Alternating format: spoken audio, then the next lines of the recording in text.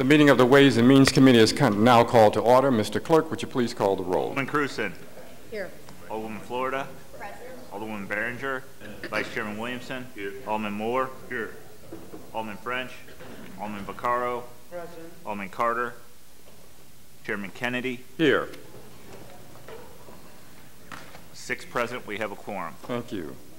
Before we get into the budget hearing aspect, we do have a board bill before us this morning. That's Board Bill 41. We'll take that up first. That's Alderwoman Dionne Flowers. Thank you, Mr. Chairman. It's actually a committee substitute. Do you all have the committee in front of the substitute? Okay. Do you have to adopt it? You don't have? I have. It was passed. He needs a copy. Yeah, I got it. Yeah, I got mine. Okay. Okay. I think we should go ahead and take a motion to. I would make a motion that we put committee substitute 41 before us. It's been moved and seconded that we place committee substitute for Board Bill 41 before the committee for discussion purposes. Any discussion on the motion? If not, Mr. Clerk, would you please call the roll? Alderman Cruzen. Aye. Alderwoman Florida. Aye. Alderman Behringer. Vice Chairman Williamson. Alderman Moore. Alderman French. Alderman Vaccaro. Aye. Alderman Carter. Chairman Kennedy. Aye. 6 aye votes, 0 no votes. Committee sub stands before you. You may continue. Thank you. Committee substitute 41 is, I actually introduced a bill last session, on the last day of the session. I'm thinking February 14th, 314. It was a companion bill. This is the SID for a TIF we've already established in this Cary district plan. And we have a new business that's coming in a 17-acre site, and it is called the Central State Thermo King, which actually does truck refrigeration, repair, and so forth. And Green Street Properties Development has really been instrumental in bringing these businesses. Love's has attracted, that truck traffic business that we're looking for in that area. As you know, we had Raven Tires and Gedeke that came several years ago. And what this tax collection will go toward is a service road on the site, which is a 32-acre site, correct? 36-acre site, because there's a railroad track there. So they want to be able to have access and not be held up by the train there. But this will build an access road through the site. There is someone else that they're courting to bring in on the other acres of the 36, and it's coming along. So that's what this SID will do. It'll bring, they actually are on Shoto. It'll bring 40 jobs to the area, so they're relocating in St. Louis because they can't expand where they are, and they're coming to the 2nd Ward, which I welcome them. Okay. Are there any questions from members of the committee for the sponsor? Now, I understand there are some individuals who signed to speak. Well, the Green Street people are here. If there's any questions from the committee, if you may have. Okay. Are there any questions from members of the committee? Alderwoman Cruzen, have any questions? Alderwoman Florida? No question. Alderman Williamson? No question. Alderman Moore? No. Alderman Vaccaro? No, but I would go ahead and ask that we pass Board Bill 41 committee substitute out with a do-pass recommendation if there's no other discussion. I don't believe it's any other discussion. Alderman Carter, do you have any questions on it? We're dealing with Board Bill. No, sir. Okay. No questions. If not, we can entertain a motion. So I'll make that motion. Second. Been moved and seconded. It's been moved and seconded that we pass out committee substitute for Board Bill 41 with a do-pass recommendation. Wait a minute. Any discussion on the motion?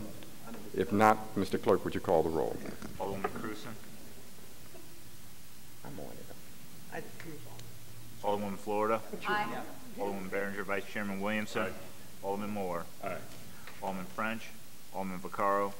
Aye. Alderman Carter. Aye. Chairman Kennedy. Aye. Alderwoman Cruzen. Aye. 7 aye votes, 0 no votes.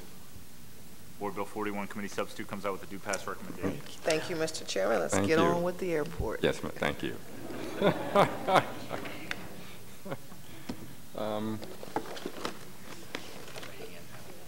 Yeah, if you can, to make sure we all have a copy.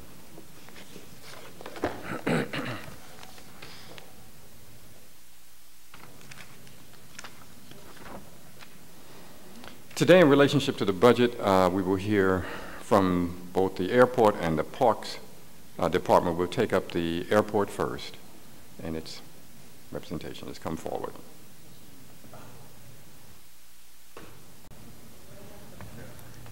Good morning, Chairman Kennedy. Good morning, team. How are you? Susan and I will be presenting this morning. Susan will cover the first few things, which are mainly related to the budget. I'll talk about those things that we've accomplished in the last year and some of the things that we have going on this year. We do have several team members here with us. If there's questions later on, we have Gerard Slade, our Deputy Director for our airfield and our operations. We have Jerry Beckman. Jerry is our Deputy Director for Planning and Engineering. We have Rob Salarano. Rob works for Susan. He's in the Properties Department. And we have Henrietta Brown, and she also works for Susan under the Finance Department. So we'll all be available for questions at the end, should you have them. With that, I'll turn it over to Susan. Is the little mic for me? Is that right? It wasn't planned that way. I think I'll use this one. Thank Here's you. the big one. Good morning. Thank you. morning. The first thing I'd like to do, you should all have a presentation in front of you that we, hopefully you have. We do. Okay, thank you. The very first page, other than the title page, is referencing the revenue variances. And these variances pertain to page 25 of the fiscal year 15 revenue estimates that you have. And what I did was I took the 2014 budget and compared it to the 2015 budget. And that's what these percentages are that I'd like to go through with you. First of all, in summary, let you know that there really isn't much of a change in revenue from fiscal year 14 to fiscal year 15. And there's a couple of reasons for that. First of all, in the last several years, we've had a lot of space changes at the airport between the, with the airlines and bankruptcies and just all-around changes, and that's all settled down. In addition to that, last year, in fiscal year 14, we embarked on a new news and gift contract, and that brought in considerable revenue, which is continuing from 14 to 15. And finally, we had a parking rate structure change last year. So all those things have settled down, and that's why you're really not going to see much of a change. So with that, I'll just go into some detail here. First of all, landing fees in the major revenue category. There's a drop in revenue of 2.2%. Now, you might think that's a bad thing. That is a good thing, and I'll tell you why. Because the landing fee revenue is tied to the expenses of the airfield. So this means the airfield expenses went down, and the airlines pay us for everything related to the airfield. So that's why that's a good thing. I know it doesn't make a lot of sense, but it is what it is. And the reason why the airfield expenses went down is mainly attributable to utilities, personnel and benefit reductions, and some in debt service. Rents, it's an increase of a small 1.8%, and this is staying pretty flat also because in a little while I'm going to explain the expense side of the budget, and you'll see that our budget is flat. And the rents are tied to the land side, and that's what the airlines and our tenants pay. And because our expenses aren't going up too much there, that's why this isn't going up. Utilities and charges. Remember, this is on the revenue side, and what this is we have meters out for our tenants. So we receive, we pay the utilities at the airport, and then we bill back our tenants. The main reason for this is it's based on historical data, this increase, and a 5.9% increase seems high, but it's on small numbers, and it's just really related to some of the rate increases from the utility companies. But we're getting our money back from the tenants, and that's the main idea behind this. I'm budgeting a 2% increase in concessions. This is mainly because our food and beverage concessions have been doing very well in the last year, and Rhonda's going to touch on that a little bit. And this is mainly due to the fact that we've got some new restaurants going in, and we anticipate, well, we're in the middle of opening a new one now. And we have a new general manager for HMS Host that has made significant differences at the airport, and he's really great to work with. And believe it or not, that's making a difference in our revenue. So it just shows that customer service and a good manager makes a difference. The rate mitigation variance is 0% because according to the airport use and lease agreement, it's always $13.7 million, so you don't see a variance there.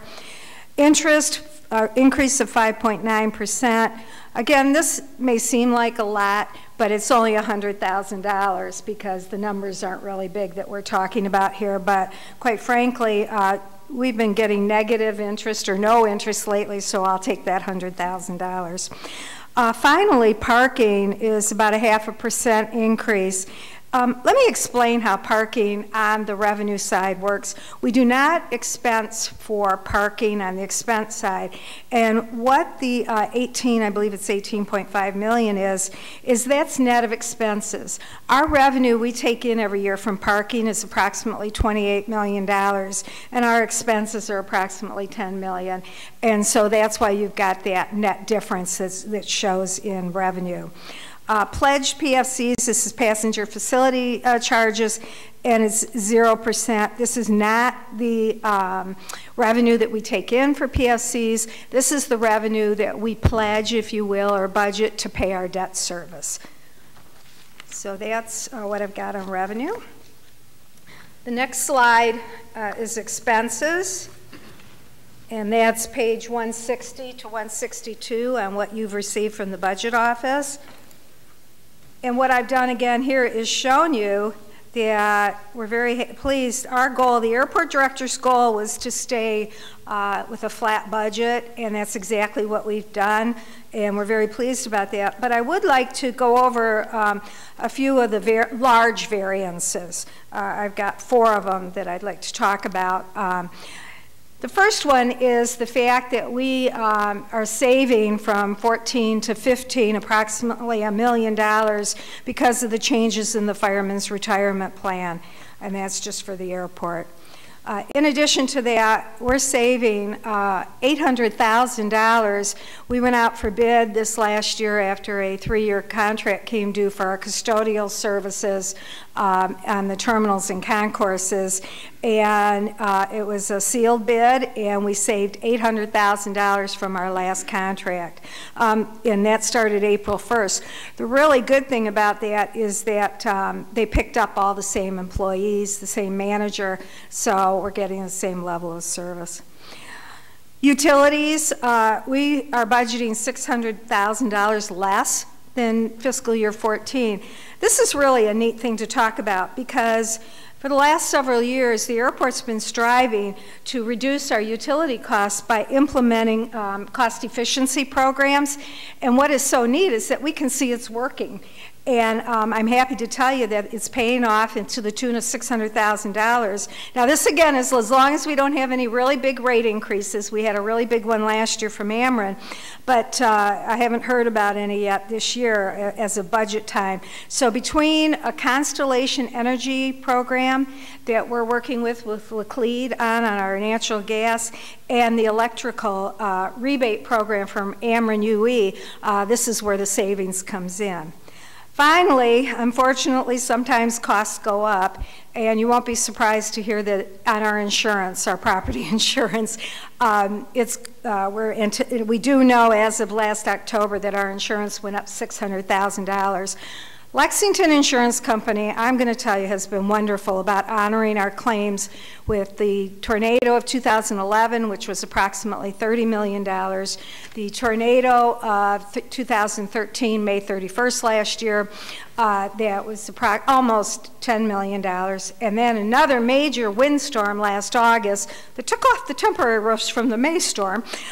They have been wonderful in paying our claims. Well, as you all know, what happens is when you turn in claims, well, you may not know, but over $40 million, your costs start going up, your premiums start going up. So I can tell you that we've been getting our money's worth out of them. Okay, those are the major variances. The next slide talks about our budgeted positions and how we've been doing there.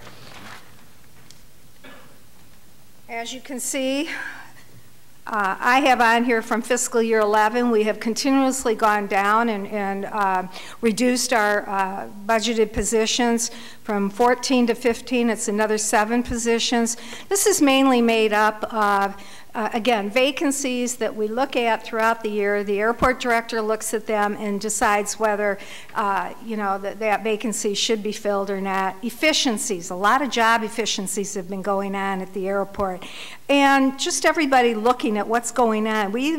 And in addition to that, sometimes we combine a couple positions to make one position that we think is you know, better served. Since, I don't have it on here, but since fiscal year 10, we have reduced our positions by over 100, all through attrition. There's been no layoffs at the airport. And thank you very much. I'm going to turn it over to the airport director now. If it's okay, we'll wait for questions until the end, if that's okay with everyone. Yep. Thank you, Chairman. If we'll turn to the next page. Thank you, Susan. And I think you heard from Susan that we've really tried hard, and one of the things that we committed to the airlines here is that we would continue to grow the partnerships and work with them in what was important to them. And obviously, cost, lowering landing fees, which we have been able to do, are important to them, so we've worked very hard. I think the second other thing is that we've really tried to change the perception of the public about the airport and who we are and what's happening there, and that we are an asset in this region that is instrumental in growing this region. So this next page shows where St. Louis is the 30th largest airport in the country. I think I've used this terminology before, but there's 459 public airports in the country. So when people hear that we're number 30, we are still significant in the infrastructure of aviation throughout the country. And I think that's important because sometimes we focus on who we were versus where we are today relative to the industry. And listed below, you see cities that are all smaller than us in terms of the number of seats out of their airports, the number of passengers out of their airports. And I think that's important because we hear a lot as the airport, why can't you be like Indianapolis, or why can't you be like New Orleans, or why can't you be like Austin, Texas? And I always say to people, would you like us to shrink? Would you like us to get smaller? Because they're smaller than us. Right. So this slide is one of my favorite ones, and we update it on a quarterly basis and certainly on a yearly basis when the rankings come out, because it's important for people to realize that we have a lot of good things at the airport and are larger than many cities that people don't understand. If you look at the next page, we have had a good year of some announcements in terms of new markets that are added. Portland is a new market that's going to be added this summer by Frontier. We're thrilled to death about that. Trenton, New Jersey is a new market, and San Antonio was added in the fall as a new market. In addition, we've seen added service into existing markets like San Francisco, Washington, D.C. Frontier announced yesterday they're doing an expansion at Dulles, and St. Louis will be one of the markets that's served with that expansion. We do have service into Dulles, so it's added service. And then the Caribbean markets. We have been marketing and working very hard with FunJet and Apple Vacations to partner here in St. Louis with airlines to do these Caribbean markets. So they have partnered with Frontier for this season. We are flying 7 markets into the Caribbean, 2 a day to Cancun, and then 4 days a week we're serving a lot of other markets. There's Cabo, there's Mexico City, there's Puerto Vallarta, I think it's Puerto Vallarta. And so what we're finding is that the more we can offer customers, and FunJet and Apple Vacations is thrilled. They're seeing the planes full, they're seeing their packages being sold. So we expect next year, as those contracts are up for renewal, that we can even see more opportunity. There were 2 markets that we lost, and so I always think it's important for people to understand some of the challenges. Those markets were both served by Southwest. We lost the Louisville market January 1, and we lost the Memphis market. No, Louisville was Southwest. Delta is Memphis. Yeah. And then we lost, Delta pulled out of the Memphis market. They took their hub out of Memphis, and so a lot of cities saw a decline in service. You know, we hate to lose markets because I think it's important to us to have a variety, but again, neither one of those were being served and where the airlines could make a profit off of them. So it's, you know, it's one of those things we try and share with the community. If we get new markets, we have to ensure that people are flying to them. This morning, I just talked with Southwest. They called a while ago. There's going to be another announcement this morning that's a good story for us, I think. The Wright Amendment is coming to a close, which was a long-standing fight that Southwest had about the opportunity to operate out of their hub in Dallas Love Field. And the Wright Amendment allows them to operate into more markets, into more cities. St. Louis isn't affected by that, but the good piece is, as a result of them being able to make some changes, we are going to get Austin this fall, which has been a market that we've been trying very hard on. Right now it is going to be put in for seasonal, but we hope that it can turn into a permanent market. And they'll be announcing that they're going to add additional service into San Diego, California. So during the peak season, they'll add additional service there. We will see a net loss of 2 of the flights into Love Field and 1 flight into Midway, but we have more than ample service both into the Chicago market and the Dallas market today. So having new destinations and destinations like San Diego and Crease are more important. So that story's breaking right now as we're here with you. So that's a good story to share. On the food and beverage side, you heard Susan talk about that we've seen we're budgeting a 2% increase in concessions. We heard from the community very loud and clear that they wanted the airport to represent more of St. Louis in the region and local fare. So we have worked with HMS Host to try and do that and try to give more offerings to more people. If you have more offerings, more people will decide to spend money at your airport just based on what pleases them. So in the last year, we've added Auntie Anne's, we've added Brewmaster, we've added Great Wraps, we've added Grounded, which is sort of a fast food burger place, but it's a healthy fast food burger place. It's not Burger King or McDonald's. Okay. It's a nice, healthy burger. We've added Jamba Juice, and we added the new Pasta House Schlafly, which just opened in Terminal 2, which is a beautiful restaurant last month. And what we've seen is, you know, it's just a variety for people. So people who may have not have chose one of the selections we had prior says, oh, gee, the pretzel shop is unbelievable. I mean, if you walk by Auntie Anne's, it's got a line constantly. So what we're finding is the venues that we're selecting are good, and we are trying to build into it the local concept. So on the next page, hopefully everybody heard last month we made an announcement that Mike Shannon's is coming to the airport. That will open here in the next 30 days. That's going to be on the A concourse. There used to be a restaurant called Mosaic there, obviously, which was a local. Mosaic closed their operation here in St. Louis. So it's been operating under HMS Host as just the local. But they went out and tried to find partners. We partnered with them, met with Mike Shannon several times, and they decided that the airport would be a great fit. So we're thrilled to have that. It's going to be a nice high-end restaurant. They're excited. They're already planning a number of opportunities to have parties and different things out there to do the grand opening in conjunction with baseball games. And so we think that's going to do very well. We also have on the street that I think got released yesterday or today for food trucks in our cell phone lots. Right, Rob? Oh, like Friday. He made it. Okay, thank you, Rob. It'll be this week. You know, we are trying, we've encouraged people to use the cell phone lots in an effort to make sure that we have plenty of parking for the overnighters in our garages. Anytime you drive by them, you'll see 30, 40, 50 cars in the cell phone lots during peak days. So we wanted to try to see if we could get an amenity. So for the summer, we thought it'd be a good way to test. So hopefully, we'll get some bidders on our, when it's released, and we'll have some food trucks in our cell phone lots. And then you can come out and join us for lunch one day, and we'll buy you lunch. We're also trying to put a wine bar in Terminal 2. There's a growing demand across airports across the country to have wine bars and that have wine tastings. There's a couple of concepts that are out there that are doing very, very well. So we have found a space, and we are hopeful that we can get that on the market, and we'll actually have a wine bar as well. So again, it's just that sort of trying to broaden what customers want and where customers will spend money at the airports. On the retail side, last year you heard from us, we put the concession out last year because it was expiring, and we wanted to see, and we got a great deal when Hudson came in. So it took the better part of 10 months to switch all the stores and build them out. We're happy to say that they are now 100% built out. Customers seem to like the product that they have. We still get a little bit of pushback not having a PGA store because that was a popular one, but that is a brand that Hudson does not carry. It was a Paradise brand. But the Eddie Bauer store has got a great look. We've got the candy store, we've got the high-end spectacle store, we've got sports stores, which is doing phenomenal with all the St. Louis sports teams and some of the universities as well, the Mizzou gear. So those are doing very, very well. We've got a St. Louis Discover store, which has stuff from the zoo to the botanicals to local artists, and you know, we're just thrilled with what we've been able to bring in. As a result of that, we have seen March over March, and March was the first year last month where you know, we sort of made the switch, but we've seen a 22% increase in our sales per enplanement, and we think that's going to continue to grow. The one thing that Hudson has done is they look at their shops continually, daily basis, weekly basis, monthly basis. They get with us and say, okay, we think this one can be stronger. What should we do here? Should we try another marketing concept?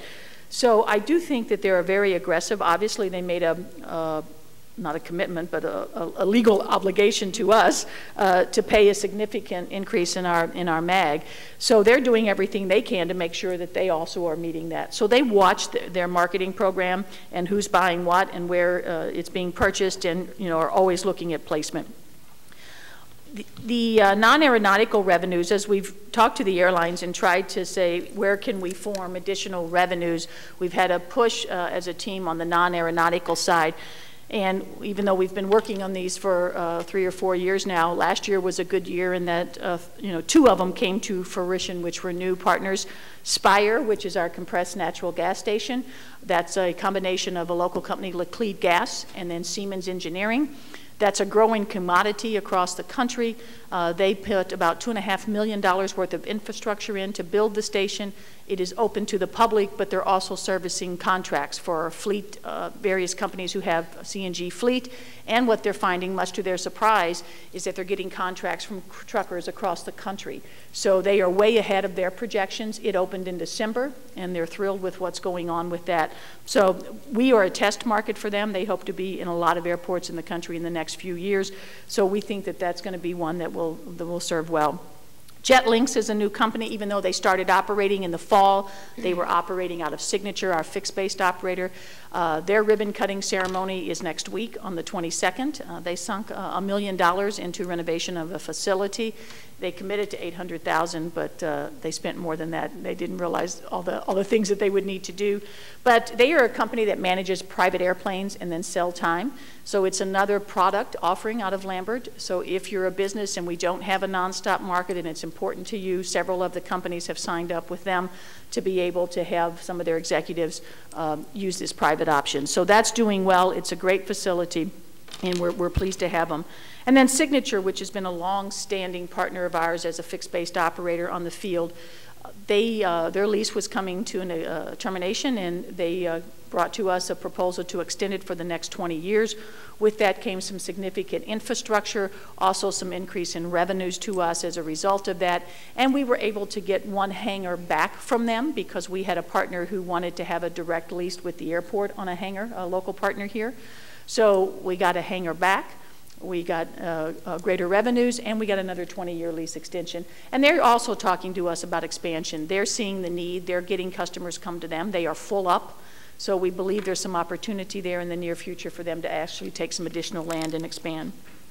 And then one other thing we heard was a need for more conference rooms at the airport, the ability for the consumer to rent places and have conferences or have meetings if they've got people coming in from out of town.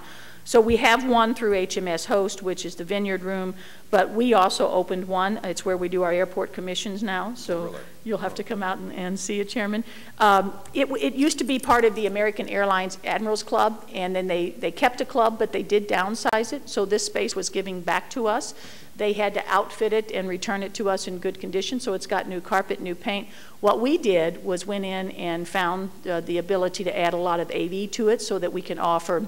It's got drop-down screens, it's got TV applications, it's got everything that you need, plug-ins and the latest technology to be able to host meetings. So we opened it 2 months ago. We believe it's going to be a strong revenue producer for us.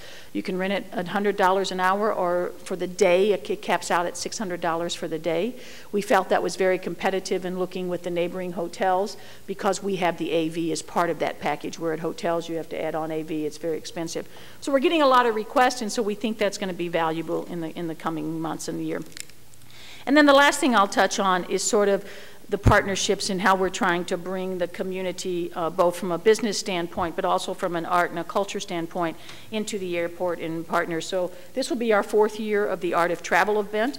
We have been able to raise over $100,000 to be able to put additional artworks into the airport. This past year, if you have ever ride the Metrolink, we had the beautiful mosaic that got installed at the Metrolink. That was an artist out of New York. That was through a grant through Metros to do that. We've also been able to add a second art gallery, which will open up in this coming week upstairs next week in our lounge area that we'll have at the ticket counter. So we've done a lot to try and highlight different things in Missouri. We rotate these art galleries with local artists, and we have them for the next year. We try to do them a year out, so we have like a 3-month. Right now, we've got Made in Missouri in there. So it's things that highlighting local artists and things that we have in Missouri. Everybody, I think, heard about our announcement about the Magic House. That's under construction now. The grand opening for that is going to be next week, May 22nd. You're welcome to come out and join us. We think that we will be able to submit that for awards all across the country, and we think it'll probably be recognized as the best playhouse in any airport, not just in North America, but possibly in the world.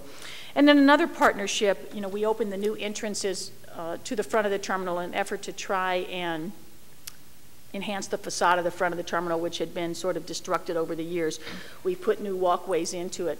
Those opened up, and Eastman Company, which used to be Solutia, came to us. They wanted to partner with us in that because they're a local company, and so they donated all the glass for those enclosures. It was about $250,000. So stuff like that, which is not eating into our cost, is important because those are partnerships here in the community where they feel very strong about. And then did I skip a page? Oh, on the capital improvements. I'm sorry, yeah. If we go back one page, my apologies, page 11.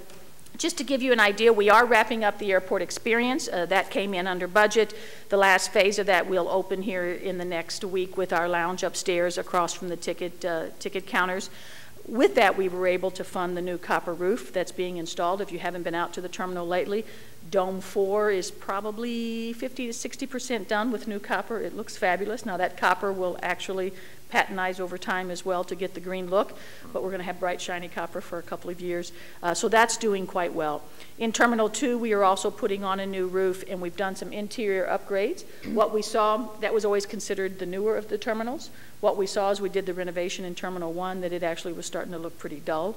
So we've tried within our existing budget, where can we make some changes? So we've installed more tile, taken away some of the carpet, which is very hard to maintain, taking a look at new lighting, taking a look at painting the stainless steel structures to where they're a bright blue, and that's all been done in-house by the team. The new roof was needed because it's leaking, so that one was a budget item that was fairly expensive. And then the inline baggage system, which was funded hopefully close to 90% through a Homeland Security grant. We did have to do a match of 10 to 12% on that, but that's allowing the customers to no longer carry their bags. And so in Terminal 1, that opened last month. It will open this month in Terminal 2. With that, we're able to remove those god-awful large CTX scanning machines because everything is done downstairs. And again, that's freeing up space where we can either put, hopefully, to make better operations for ticketing lines or to bring in more artwork. So we have had what we would consider a very successful year at the airport. We certainly have a long way to go in order to try and continue to grow both on the development side and on the aircraft side, but we're starting to, we think, see a lot of things fall in place. So with that, we'll open it up. Again, we have other team members here with us if there's any questions that you may have about the budget or about what we're doing. Okay. Questions from members of the committee. Alderwoman Cruzen. Thank you, Rhonda and Susan, for the good overview. I would say I'm not a frequent traveler, but maybe once a month I'll be at the airport, and I do think it is looking better and better. And you know, the better the airport looks, the prouder we are of our city, and it's everybody's first impression of St. Louis. So thanks for your work on that. You're welcome. Appreciate it. Thank you for the comments. Alderwoman Florida. I agree. I think that you've done a tremendous job in shifting the perception, and the airport is looking great. So thank you. Thank you. Alderman Williamson. I guess I'll fall right in line. You did an excellent presentation, and it was very thorough and complete. I had a question about the copper roof. Mm-hmm. Now, is that a new roof of expansion of the airport, or are we replacing an old roof? It's a replacement. That roof was the original when the building was constructed in 1956. So, you know, we've all seen leaks in Terminal 1 over the past few years. And so one of the things, it was a fairly costly project. when we ended up being able to use some of the tornado dollars to offset some of our airport experience costs that we were seeing, then we were able to pull money out of that project. We needed to do something with that roof because of the continual leaks, and the fear was, as we did all these renovations, if we didn't fix the terminal. So all the copper was removed. The copper was sold as part of the deal to lower the cost of the new roof. We saved a portion of it, which we'll be coming out with some surprise with. We're doing some things from a memorabilia standpoint to have a small piece of it. But it is the terminal itself is not expanding. It's just taking off the old copper roof and then putting on a new one. But it is pure copper we're putting on. Replacing it. Now, I guess the rest of the roofs are copper too. And the question I had, what was the cost of the copper roof? And is it necessary to have a copper roof out there, or are you just trying to match with the existing roof that you already have? Yeah, it was not necessary. I mean, we could have looked at some other options. I think there were two things. You know, it is a historic terminal, and although it's not on the historic register, that is something that we've often thought about, whether it should or should not be on there. But as we looked at it and talked about it, had we not replaced with copper, we would have lost that opportunity, and it could have never have been put on the historical register. So the cost of it, Jerry, help me, was 6.1 for construction. Okay. So 6.7 million. But again, because we were able to use some of the monies that we received from the tornado damage, we brought that out of the airport experience. That was bonds that were sold. We were going to have to utilize that money. It was part of the bonds. We couldn't diffuse those. So we were going to have to use that money, so we felt this was the best use of it. And I guess when you salvaged the old copper, you got a pretty good deal on that. We did. Do you know how much that Jerry, cost? do you know what the cost? Yes, sir. There was a line item in the contract specifically for the salvage value of the copper. The contractor listed that. That's pretty good. Wish I had that contract. Now, the natural gas with your vehicles, is that a pretty good savings instead of using, you know, gasoline fuel or diesel fuel? Do you see quite a bit of savings by using the natural gas for the airport vehicles? We do. I can tell you we just cashed a check for $490,000 last month, I believe, which was a rebate from a federal program for the use of CNG at an airport. So there was a cost initially when those we have two CNG stations ourselves. And there was a cost to build those, as we've, over the last decade, actually been converting vehicles. But what we found is that there is a significant savings. You know, you have that upfront cost, but the return on that's pretty good. Then as other fleets started growing, Alderman, what we found were we had 3 or 4 contracts. We were doing an AT&T contract. We were doing a bus contract for one of the parking lots. And more people were coming to us. Well, we didn't have the ability with our 2 existing stations to feed all those contracts, even though they were generating revenue, and be able to keep our own fleet operating throughout the day. So when we decided to build another one, we thought, should we build it and put the money out, or should we look and see if there's a partnership? So that's why we put the RFP out. They came in with, you know, put $2.5 million in to build that facility. We get a pumping charge off of that. So not only do we get a lease rental, it's about $18,000 a year, because doesn't need a lot of spot for it, but we get 10 cents a gallon for every equivalent gallon of CNG that they pump, and their contracts are just growing through the roof. So yes, we see a revenue source for us on that, but we also see a rebate coming from the federal government because of our growth of that. That's great. Okay. And it is safe. I drove over here in one of them. I'm hearing there's less maintenance too, I guess, when you have the, you know, natural gas opposed to gasoline. I guess, yeah, it's a little more expensive for me. Friction or something like that when it comes to the motors and engines. But and there are some, like the very large brooms that we use during the winter operations, you just can't convert those. They're too heavy of a type of equipment to be able to do it. But you know, most of our day-to-day vehicles and utilization of all the trucks and stuff we have all been converted to some form of alternative gas. So our team is, one of the things I will say is we have a very strong team that looks for every rebate and every program that's out there, whether it be on the sustainability side. You know, Susan, you heard Susan talk about getting Ameren rebates, getting clean gas rebates. I mean, some of the Ameren checks that we get on a monthly basis have been fabulous because we've put LED lighting in. So you have to have people to look at those programs, be aware and dig, but we've been successful in getting rebates from every one of them. any solar panels? Not yet. There's lots of, the tax credits for solar panels is about capped out, if not capped out in Missouri. We have looked at several different options on that, but we have not found one yet that has worked for us. And I guess you generated more revenue because of the increase of flights, right? I guess you lost a couple of flights. You Landed weight. Yeah, so that's been helpful by adding those flights or receiving those flights. Now, I know you say some of those are seasonal. What, do you project them becoming permanent, or are you trying to, get it where it becomes more frequent? Well, we hope, like today, the announcement with Southwest, which will put Austin, and they serve San Diego, but they just serve it with 1 a day, so they'll peak that up to the peak season with 3 a day. Austin will be able to take a look and see how well it's being served. So they put it in seasonal because they want to test the market. If they find that the market's strong, so it's our job to go out to the community and say, look, you asked us for Austin. It was in our top 10 list. We have about 100 passengers a day that we know are flying to Austin direct out of St. Louis. So what we need to do is ensure the public that we now have this flight. If we want it to become permanent, we need to see companies. So we work pretty closely with our partners here to make sure that the business community understands that now that it's being added, you need to ensure that you fly it, and that will help continue it. There are some markets into the Caribbean which are always going to be seasonal. Cancun we fly year-round because there's enough for demand, but there are just markets like that which are going to be seasonal, which are going to be, they'll come back every season, but it's hard to get them on a year-round basis. But we hope that Austin would turn into a permanent. All right, thank you, very good. You're welcome. Alderman Moore, any questions?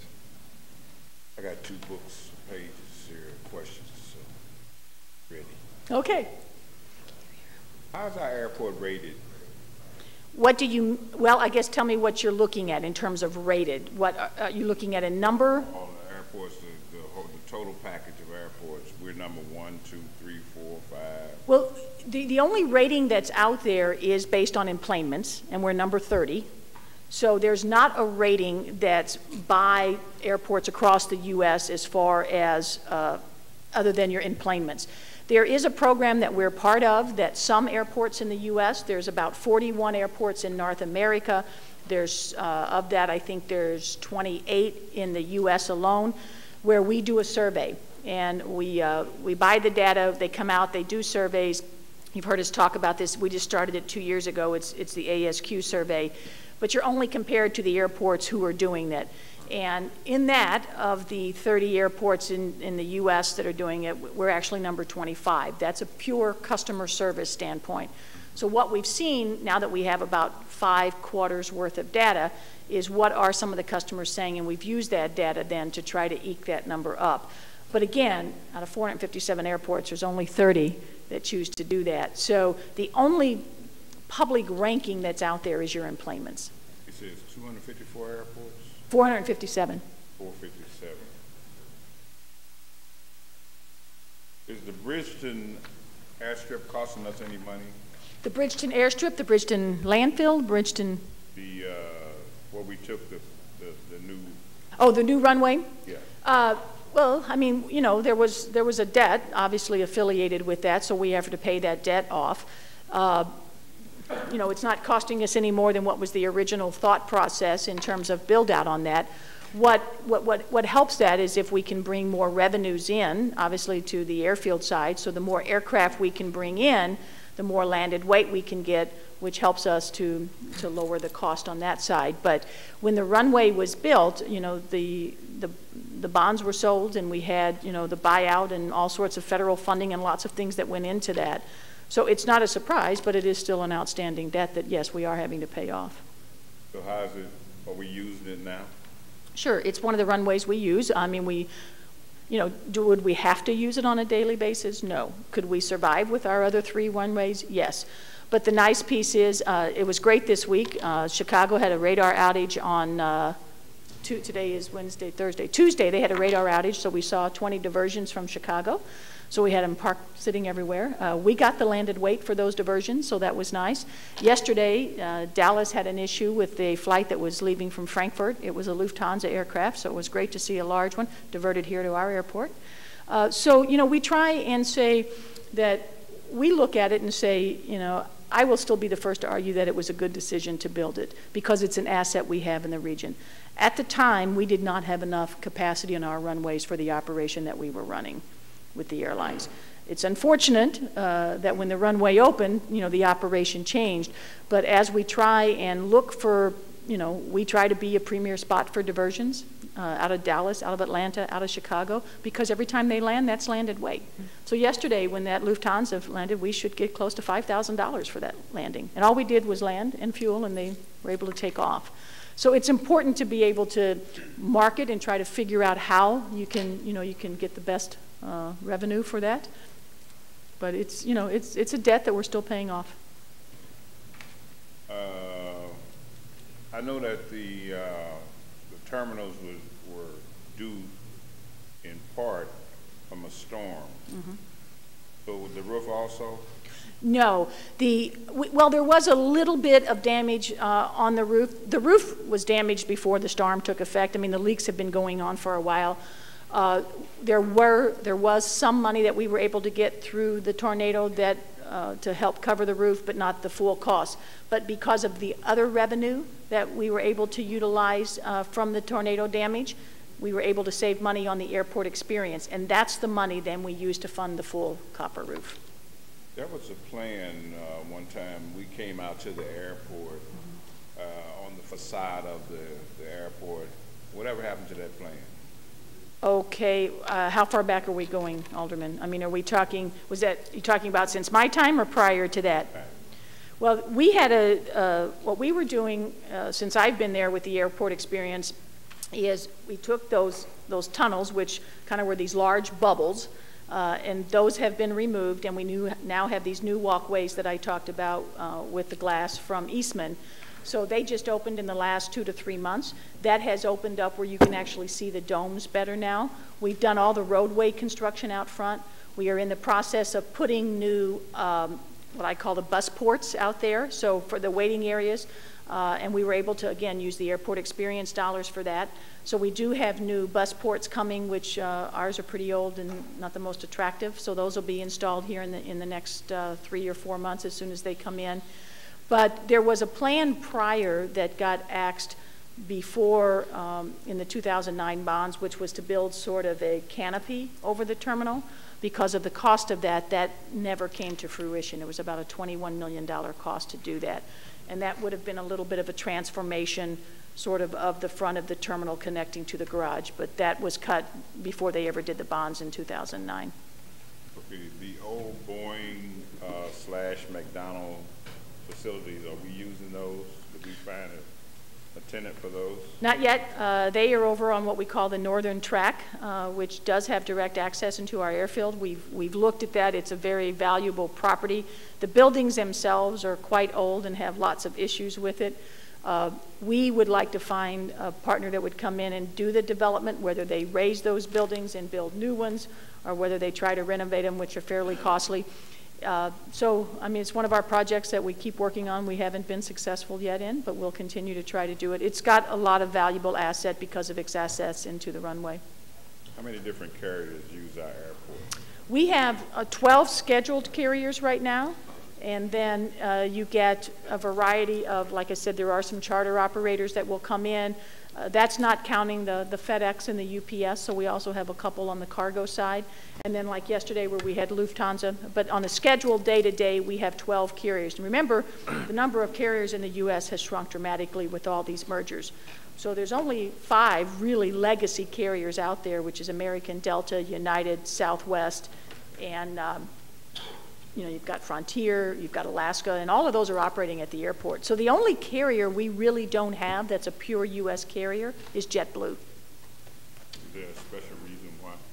We keep working with them. They're highly focused on the East Coast to the South American Caribbean market. So we are on their short list, but we hope they'll come here one day. Okay, last question. Can we use the conference room when we have international people coming in from like China, Vietnamese people coming in, Vietnam comes in, and other places? We need somewhere to shine and show out. Our congressional room is too small. Absolutely. It's a great room. It's large. It's got plenty. You can have catering done in there. The catering is done through the airport, through HMS Host. But yes, it's available. Okay. Alderman Vaccaro. Just a really couple questions. The new conference room, is that in a secure area or not secure? It's not secure. It's right as you come off the Metrolink, which comes into Terminal 1. So if you come down that corridor, it's right at the end of the corridor. Okay, cool. And then the other, I know Host has the majority or the lease for the majority of stuff, but I knew we took back or kept a few spots. Mm-hmm. How are our spots doing? Well, we have the spots that we have a direct lease for is the Pasta House Schlafly, which just opened in Terminal 2. It's been open about a month. They have had a challenge with their liquor license. When you have a brew house and you don't have a liquor license, that's a bit challenging. So they're working through that, but their food is great. The look and the feel of the facility is great. It's busy every day. There's a couple of times in the evening where they can offer free beer. Customers love that, so they've been doing that a little bit until they get their liquor license. So that piece is doing well. The only other that's the only direct lease we have, isn't it? Yeah, that's the only one that we have right now. So them in Pasta House? Well, it's a joint. It's Pasta and Schlafly. So the Pasta House that's in Terminal 1, that's actually through the HMS Host contract. Yeah. I know we talked about like a donut place going in at one time. I'm going back to ancient history. We have 2 Dunkin' Donuts. Both of those are run through our minority partnership, but that is also through the DBE partnership through HMS Host. So we have Dunkin' Donuts in both terminals. Okay, that was really it. Okay. Thank you. You're welcome. Okay. Alderman Carter, any questions? Yes, thanks. What do we? I mean, where do our landing fees rank in terms of other with other airports? Are we higher? Are we average? Are we below? We're high. We're high. So yeah, we're high. We know that. Now, if an airport, when an airline looks at landing fees, it's not the deciding factor of them coming into an airport. It's about 3% of an airline's cost on the landing fees. That being said, we continually want to obviously get lower because we are high, but there's other things they look at. The taxi time here is very light. That's a fuel burn. Fuel cost is astronomical to an airline. So if they're taxiing for 20 minutes or they're circling in the air for 20 minutes, that's a far higher cost to them than that landed weight. It also is a pilot cost to them. So if you've got pilots circling for 20 minutes, making $300 an hour, that's a cost. So it's a contributing factor into their overall financial model of whether it works at your airport, but it's not the only thing they looked at. Okay. But obviously, you don't want to stand out there on the high end, and we are, and so we're doing everything we can to keep eking away at that. Okay. But if I may add, that Southwest Airlines, which is considered a low-cost carrier, is our largest carrier at the airport. So they understand all the benefits, at the airport, and that's why we're always trying to keep our costs in line too, to be able to, lower it. Okay. The other question, because I didn't see it in here, how much did we spend on snow removal last? Oh, God. You had to bring it up. I'm sorry. Actually, it's not just the snow removal, it's the cost of the de-icing fluid that we have to use on the, not on the planes. We don't do that. The airlines do on the airfield itself. And we came to the Board of Aldermen with an amendment. Usually I always budget $1.5 million. We had to add another $5 million this year just for de-icing fluid. Breaks my heart. All right, thank you. I believe we have a few other people here. Oh, Alderwoman Behringer, did you have any questions? I just had a comment. Okay. The downside of the fact that it's hard to get direct flights out of St. Louis to most of the cities I try to go to is that I have to do stopovers in all these different cities, and I have now planned what city I'll stop over because, unfortunately, which is to our advantage, is that there's a lot of dumps and when it comes to airports out there, and ours is not one of them. Okay? So the upside is ours looks great. We agree. So I just want to tell you all that. You can get to 65 nonstop markets out of St. Louis. Just I can't get to where I need to go. Okay. I know you go to Hawaii. I know.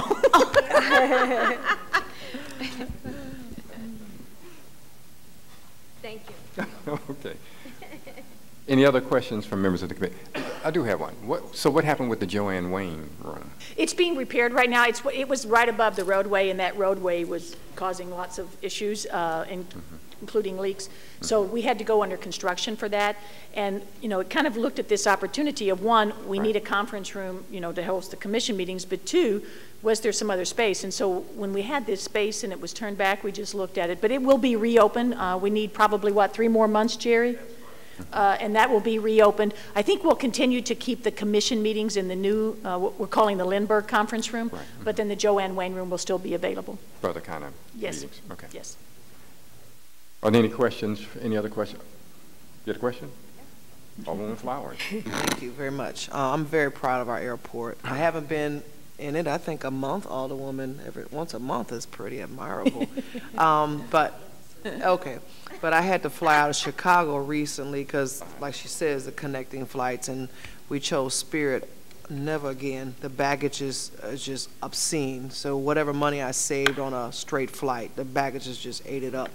But I was in Florida and noticed, as the public utility chairperson, that you can take a bottle. I'm not a bottled water drinker, and I think our water is wonderful in St. Louis, but you could take a bottle and refill it at the water fountain. Mm-hmm. And I was wondering where you all, did you have that? Because I haven't been there in a while. And are you looking to do that? We do have water fountains on the concourse. You can refill them. We don't really publicize it. Right. And unlike some of the airports, which actually have these stations, you know, that they highlight, you know, we only have a couple of water fountains on the concourses. There's not a lot of them. It's kind of a slow fountain. It's not some speedy fountain that you push in and it comes down. It's another one of those things where, you know, you're seeing more and more people go toward water and healthy, and so it's another one of those things you just keep looking at. Can we find it? Can we do a partnership? There is some infrastructure needs that would require, so it's kind of a trade-off in looking at that. So we'll take it back and put it on our list of wishes. Yeah. I mean, I know you can fill a water bottle from a fountain, but this was an actually designated bottle filling station, which was kind of cool. Hotels as well. Yeah, it was tall enough to where you could just put the bottle there and hit a button and it loaded it instead of trying to catch the water. Yeah. You know, so, but thank you. That's all I have. You're thank welcome. You. Any other questions from members of the committee or other older people? Thank you. Well, I believe that does it. All right. Well, thank you we for thank your you very time. much. We appreciate Thank you it. very much. There you go. That's a good idea. Next, we'll have up representatives from Parks and Forestry. Are they back there? Okay. Mm-hmm. You ready? We're ready. Come right on up. You sure? Good morning, ladies and gentlemen. Good morning.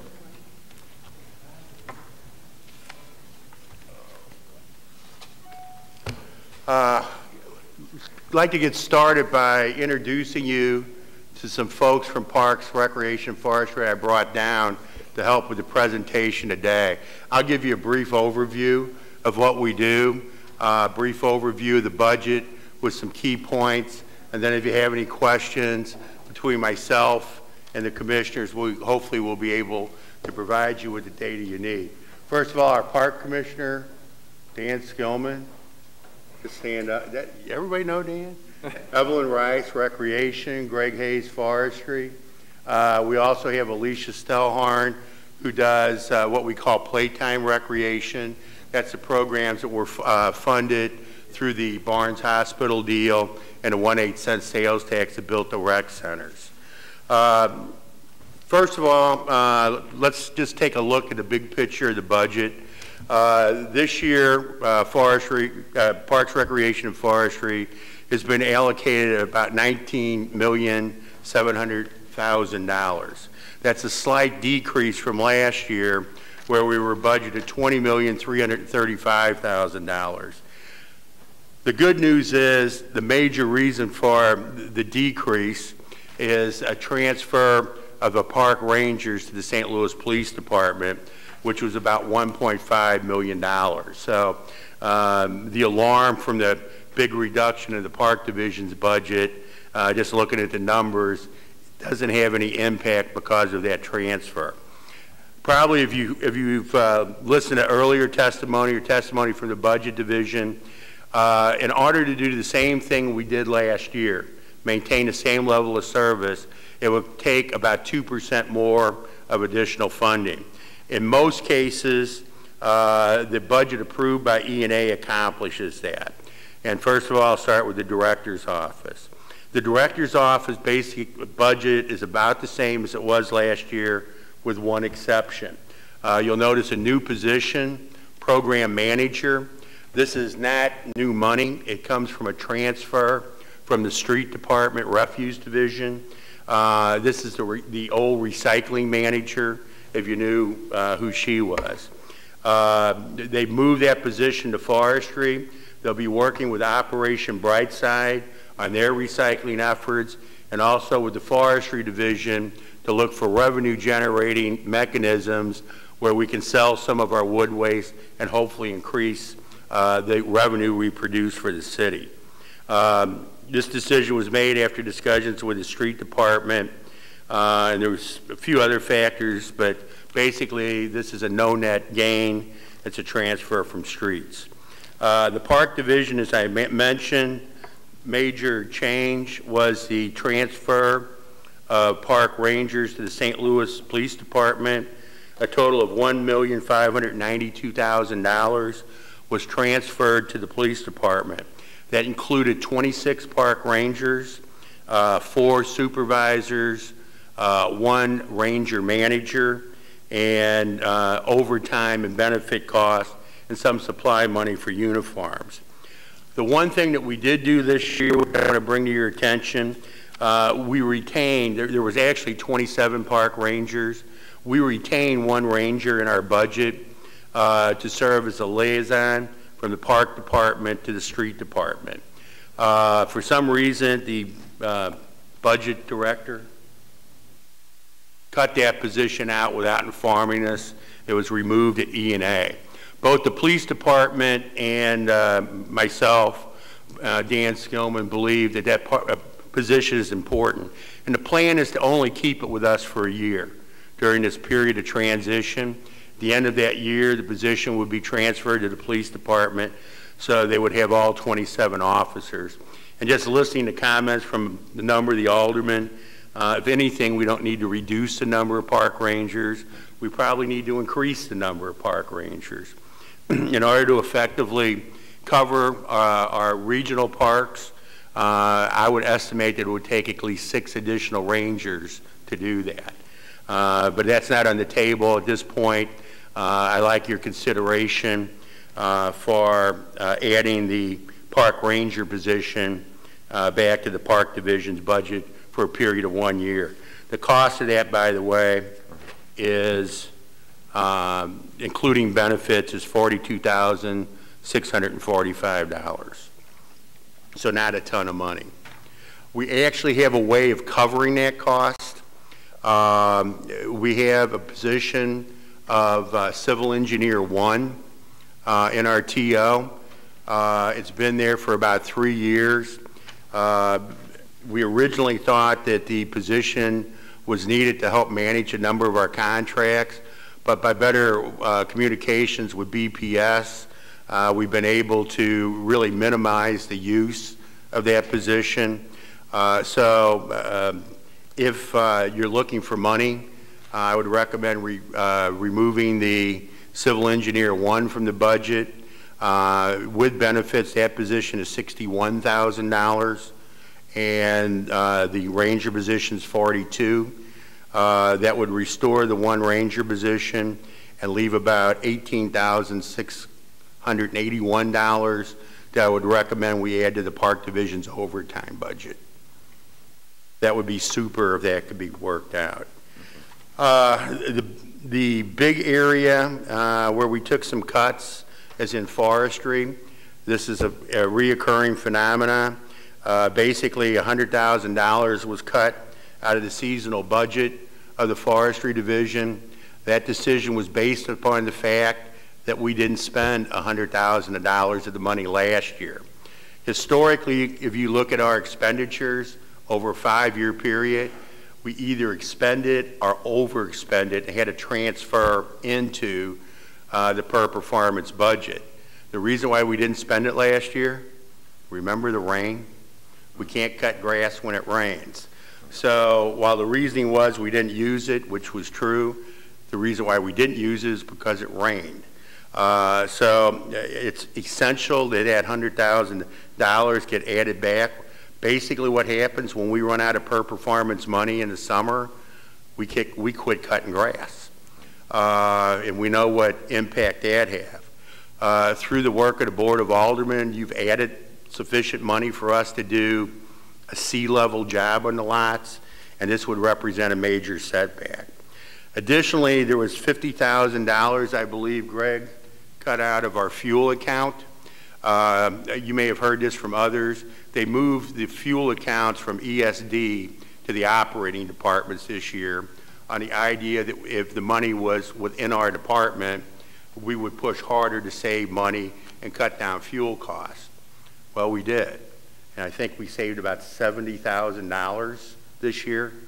What I would propose is that money, at least $50,000 of that money, be restored to the fuel account, because if it's not raining this year, we're going to spend all of it. I believe, is that the last issue with forestry? $20,000 for truck rental. Yeah, also there was $20,000 for pickup truck rental. We add almost 100 seasonal people in the summer. We don't have enough trucks for all of them to be transported on, so we rent 5, 6 trucks. 15. I'll be darned. We rent 15 trucks every year. So this gives us the ability to transport the crews to where the work is. So in total, $100,000 we need in 112, $50,000 in our fuel account, which is, do you recall the number, Greg? 5635 or 50 internal service. Okay. 35 or 50. And $20,000 into our rental account. And that would make forestry whole and allow us to provide the same levels of service as we did in the past. Soulard Market's budget is basically the same as last year. The good news about Soulard Market, it makes about $50,000 a year more than it requires to operate. So we're actually generating more revenue that we need there. So that's good news. Brightside's budget is included in here. That's CDA funded.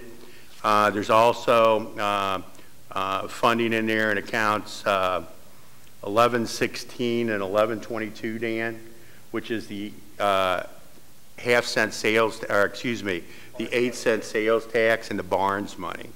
So if you have any questions about those, we can certainly answer it. The Barnes money, if you recall, it's $2 million a year from the lease payment for Barnes Hospital. That money is used for park maintenance. It also allowed us to create the Neighborhood Park Fund, which generates $1.2 million a year for capital improvements for your neighborhood parks and $400,000 a year for rec program. The main program that funds is a scholarship program. This year we gave out over 116 scholarships to kids 8 to 16 years of age at our 2 new rec centers, at Herbert Hoover's, at Matthew Dickey's. We also have a program with Camp Wyman where we send kids free to day camp programs at Camp Wyman. Pretty neat program. In order to qualify for it, you have to be receiving the free lunch program at the schools and some additional criteria, but that's the main one. And as I said, we gave out 116 of them. With that, are there any questions? Okay, very good. Alderwoman Cruson, do you have any questions? Williamson? Chairman Williamson. Has a nice ring to it, doesn't it, Frank? It sure does. Chairman Williamson. Sounds good to me. Thank you, Gary. Does that pay more? No, it doesn't. This sounds good. I understand. No, I guess what I would request is that if you would give me or even other members of the committee the account numbers and the amounts so that we can propose to add the money back to forestry. I mean, it's the service that Forestry does for all of us is essential to the way our neighborhoods look, and we need to have the money to cut the vacant lots and trim the trees and plant the new trees. It's all related to how the city looks. So I'd be happy to try to figure out how to add that back into the budget if you give us the count numbers and that sort of thing. Thank you. Okay, Alderwoman Florida, any questions? Yeah, thank you. I was having a hard time keeping up with all that. So I would too like to see that restored, but we need the information. I found the civil engineer, and he's 41,000. Okay. Yeah, and with the benefits. Okay. No, I know, but I'm just saying that as I tried to keep up with I'm with you. So I agree with Alderwoman Cruzen that if you provide that information, we'll do our best to get it restored, because you guys do a stellar job, and I appreciate that, ladies. You're essential to our people. Okay, thank you. Alderman Moore. No, you missed me. I'm sorry, Alderwoman Behringer. I apologize. That you were here. Thank you, Chair Williamson. I too want to see funds restored, but I also would like to see in the 16th Ward, we paid to have the survey done to show what's going on with our trees. 72% of the trees in the 16th Ward need to be trimmed. 72%. Okay, we can't get to it. So the next thing that happens is we have a huge increase on large limbs falling on cars. I would really like to see how much money the city of St. Louis puts out every time we take out these cars. Because the problem isn't that it's always an act of God. They may have called CSB twice and said, this tree needs to be trimmed. And then it just destroys their car. So that's a concern of mine. I have to get the trees trimmed, or we can just continue to put out hundreds of thousands of dollars fixing cars or replacing cars. On that same note, that's my concern with losing any park rangers. We unfortunately are entering the summer season, and the kids will be out on the playgrounds, and for some reason I'll never understand, they like to melt slides on those playgrounds, and park rangers can get inside those parks. So I'm very concerned we're not getting park ranger service for that reason as well, and I'd surely like to know how much we're paying to fix all the destroyed equipment and anything else in the parks due to the lack of any oversight in those parks. So that's my biggest thing, is clearly forestry and parks, and I want to help as well find you all the money. And that's all I have to say. Thank you, Mr. Okay, we'll get that information for you. Thank you. Dan, did you get that? Yes. Craig, did you get that? Yes. Okay. I guess I need an ink pen, don't I? That's it. Time to go to work. Alderman Moore. Alderman? Gary, that Walgreens park in my neighborhood that Mr. Brown know a lot about, he mentioned it to me yesterday. We have a park in the neighborhood called Rumbo Park. Yes, sir. Named after the lady who fought for clean and safe parks. The reason why we call this park Rumbo Park, thanks, Jennifer. You're welcome. I thought I can hear you. You can hear me. The reason why we call it Walgreens Park, Mr. Brown can answer that. They sell more drugs than Walgreens in the park. I was waiting for that answer. Yes, sir. But it is a horrible sight. It's really depressing to see that park in the neighborhood like that. And we have that one building that stays open. I need the field done so the Salvation Army can start a baseball deal. I talked to Dan. We went out a couple times and looked at putting a fence around the area where the players sit. But it's just a horrible place, and for the children to try to play. You promised me that you put that track around, and you did that. I appreciate that. But we need to get it striped. Whatever you want, Alderman. Oh. How's that? I got more than that. I better be careful. Tuskegee I've worked with you before. These lists can get long. Okay, baseball field, okay. Yeah, Dan is working on that, but it's not completed yet, and I need to get it done. The baseball season will be over. Weather depending, we'll have the field drugged and rolled and striped this week or early next week. Right. And then Tuskegee Field needs thrashing. It's matted down and we don't get enough thrashing. So if I don't request it, no one come to maintain the field. What do you call that again? Tuskegee field. Oh, yeah, it's an artificial turf field. Thrashing. Yeah, we have the thrash machine. Do you have a thrasher, Dan? Yes. We have the machine. No, why don't we thrash that? It's already trashed, just needs to be thrashed. I'm with you. And Evelyn, the bathrooms in Tandy are not complete. We need the stalls, and we need to get the new sinks and urinals. They've been there since I've been there. I moved in the neighborhood in 1956, and the same urinal, I can still use the same one. We talked about it. We allocated some money to fix that, but we haven't got it done yet. Dan, is there money for? That was out of the bond issue. We did the locker rooms. We did not do the main toilets in the building. We haven't gotten funding out of the sales tax. Yeah. I'm glad you brought that up, Alderman. This allows me to bring another issue up. Well, no stools, no seats on the toilets, no doors in the stalls. The sinks are rusted, and someone came over and made an observation, said that it was nice and neat, and we didn't need that. That is amazing how antiquated that those. If you recall, if you remember 4 or 5 years ago, we spent some money on renovation of the rec center. In fact, we spent quite a bit at Tandy, but we didn't have enough to do everything. What happened is for a couple of years after we had that influx of capital money for 6 of the rec centers, we spent $9.5 million on them. We used to have a set aside of $500,000 a year out of the half-cent sales tax to do repair at rec centers. That money went away. So we haven't been receiving that annual appropriation out of the half-cent. So a lot of the stuff like this that you're talking about would have come out of that money. So that's something that it's probably too late at this point this year, but it's something we need to look at.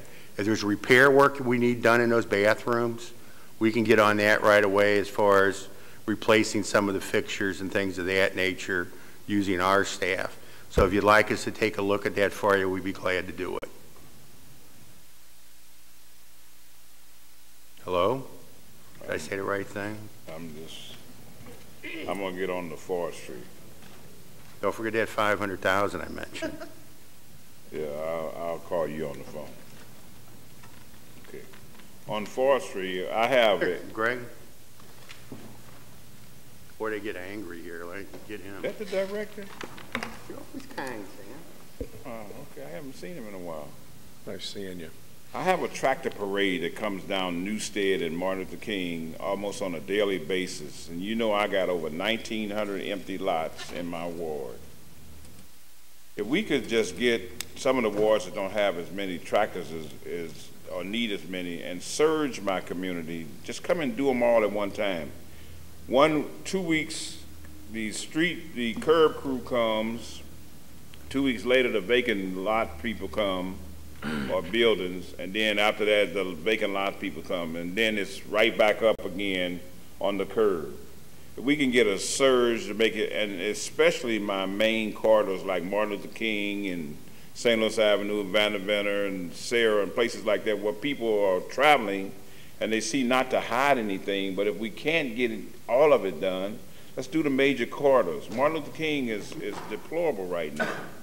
It doesn't live up to the name of the guy that the street is named after. It's just amazing. And the trees have never been pruned or done anything to the tree. We had a little guy used to come by about 6 years ago, but no one comes, and the trees are growing all down into the tree well, and it just looks bad. But we're asking for service that we need in that community.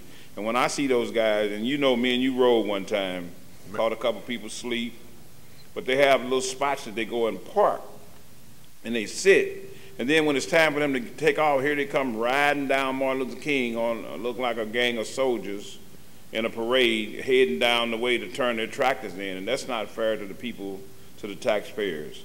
And it absolutely angers me. So I would like to see you get a surge, if you can get a surge and clean up that community, a couple times. I know we get 3 rotations, right? On lots, you're getting an average of 7 a year. Buildings, you're getting a max of 3 with our resources. But if you can arrange some type of surge, we would be much obliged in that community. I can do that. And Gary, that $100,000 that surplus, can you spend it in the 4th Ward? But we probably won't. All right, I understand that, but I'm asking for it. Is that okay? No. Give her a 10 and give me 90. We're negotiating. Here we go. Okay. That's all. Thank you, Alderman. Thank you, Alderman. Alderman Vaccaro? Yeah, I just, we went through this yesterday. On page 249 is they actually said that the Parks Department submitted the police ranger budget. In the budget was Parks Ranger Manager, one position, 41,730. But they're going to use a police officer. So yesterday when we talked about it, that position, even though it's in there and funded, isn't going to be used. Yeah, that I don't know. If that's a decision by the police. That's what they said yesterday. Just curious, because then we got to do the proposed cut and put back, which we could, I guess, move that over. Or would it be easier, I'm just asking, to leave that funded and have that person work under the Parks Department? If I understand you, the police said they don't need that money for program manager? They're not going to use a program manager. They're going to have a police. Yeah, they have a sergeant embedded with us now. Right, and they're not going to do that. Yeah, see, I assumed that they would take that money and like pay a portion of the sergeant's salary, but if they're saying they don't need it, that would help solve. They were saying we could put it somewhere else in the department, but they're not going to fund that position. I mean, they're not going to open that position. I guess what I'm asking is, are we, if they funded or put a ranger in that spot, could they go over and be a liaison, or would it be better if we cut from there? We only need a ranger to do that. The reason why I say that, we haven't had a ranger manager for over a year, and we've been using a ranger who's a former St. Louis police sergeant who knows all of these guys, who knows the police lingo, as our liaison, and it's worked out nicely for us. So rather than create a new creature, we would just rather have the ranger, but if that money is available, perhaps that's something that could be used to solve part of the forestry problem. Okay, and then my other, obviously I've talked to Greg about this, and it looks like if we don't find a way to fund the grass cutting back, it's going to end somewhere toward the end of July. Actually, Alderman, the equivalent of a $100,000 cut from existing FY14 budget would end up being a loss of a pay period. So in my tenure in forestry, we've never stopped it before the end of September. With this current budget, we would stop it early to mid-September at the latest, and we would be out of money if all things go as normally do annually. I think we're all committed to try to find that money and put it back. So anyway, and thank you guys for all the good work. I know everybody says it, but seriously, when I call Dan or Greg or Gary, things get done. But thank you. Alderman Carter. Yes, thanks. Hey, Alderman. Hey, how are you? Good. So I didn't get the exact number of, you said that we gave you enough just to do a C grade. What would it take to get an A grade? Yeah, we've actually calculated that before. Greg, do you recall numbers off the top of your head? Ideal world, it'd be about 1.5 million. Yeah, 1.5. What we do is we do seven cuts a year on the vacant lots. So, and that's probably every 3 to 4 weeks. If you think of your grass at home, do you cut your grass at home every 3 to 4 weeks? No, you don't. Yeah, right. So, I mean, that's the reason why I say at best we're a C. So in order to improve the quality, you need to increase the frequency of your cuts. Some of the aldermen who's been on a committee might remember that at your request, we added a trim crew to blow the grass up out of the street and trim around street lights and fire hydrants, which improved our quality. But now we're talking about frequency of cut, and basically, if you took our grass cutting budget, divided it by 7 cuts, that's how much a cut would cost. So in order to add a cut every 2 weeks, you know, you just have to do the arithmetic, but we can get you that number. Okay. And speaking of the cutting schedule, the islands on Riverview. Okay, that's part. And I'm pretty sure. Okay, and I'm pretty sure. I mean, we talked about this yesterday, and I'm pretty sure that the alderwoman from the 2nd Ward probably feels the same way that I feel. How often do those get cut? Because I mean, that's a main street, and it looks bad when it's 3 feet high. The crews should be out there every 15 days cutting those islands. Okay, and that's both of ours, right? Or is it just mine? No, no, it's both of you. Okay, all right. Thank you. Okay. Alderman Williamson. Thank you. Several questions. First of all, I do want to commend Greg for he came out to our ward meetings, and I think they do a pretty good job, especially when we have illegal dumping in our neighborhood. So they're very responsive. We appreciate that. I know you guys got your hands full when it comes to grass cutting. I'm in support of the 100,000. If I had it my way, I'd give you 2, because we need it, you know. And we get a lot of. 200. That's right. If we could, right? Because the problem is, you know, and the grass grows fast, and when you get a lot of rain, and they blow our phones up, cutting the grass, and the vacant lots and what have you. So you're dealing with LRA, so you got a pretty big job.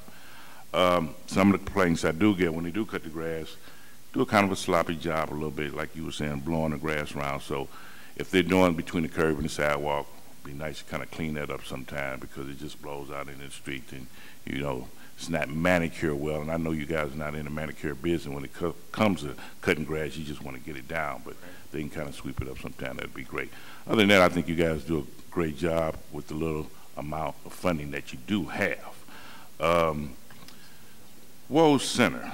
I know I've been over there several times, and they had a kind of something similar to what Alderman Moore was saying. I know we lost that money, but they have a heating problem in the locker room. Now, I know we did a renovation not too long ago, maybe a year or so ago back, and I know I've talked to BPS, and I think I don't know if they got back with Mr. Skillman or not, but I think they were supposed to give a bid to try to replace the heating problem there. And I don't know if have they talked to you, Dan, about that, what the cost would be? I don't know of anything. They haven't talked to me recently. I know a couple years ago we went back in and we put supplemental heating in the locker room, and I haven't heard any more complaints. Okay, because I've been over there on several trips, and that was, they were saying, look, Alderman, we need some help on this Okay. locker room. But you haven't heard. Now, I talked to BP, I think it was my liaison, Don Williams. Donald Williams, and I think okay. he's supposed to get a bid, so. Okay, let me get in touch with him. Okay. We'd like to know what's going on with that.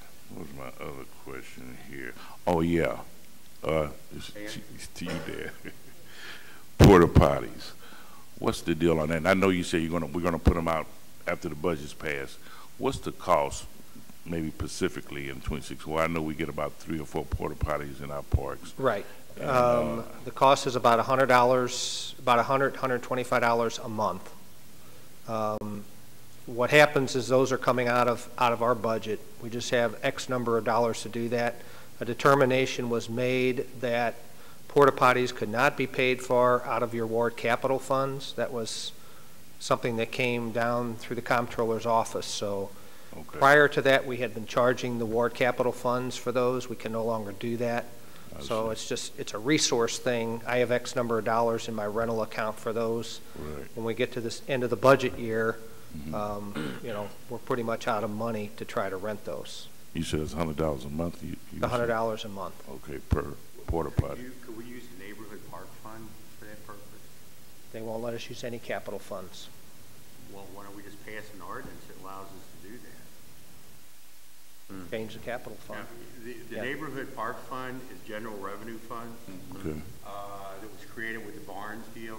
It was $1.6 million that we used to spend on maintenance in Forest Park that was replaced by the $2 million Barnes lease.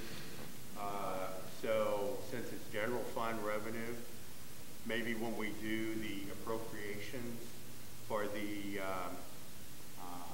the neighborhood park fund, we have one line item citywide that provides for rentals for toilets.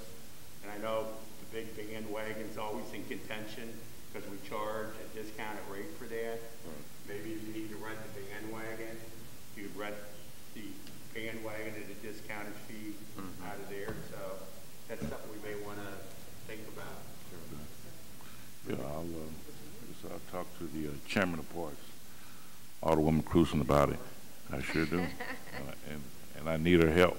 I wanted to ask you a question, Gary, and I don't know if you have anything in place, and I've had some conversation with Leiter about it, and the problem that I'm really receiving in several of my parks, we get a lot of illegal vehicles pull up in the grassy area of the park, and I call the police, and they come sometime promptly, and sometimes they don't, but even when they get there, I don't really think they have a tool in place to give them a ticket, okay, to kind of encourage them. I'm not going to park here anymore because I was charged whatever amount.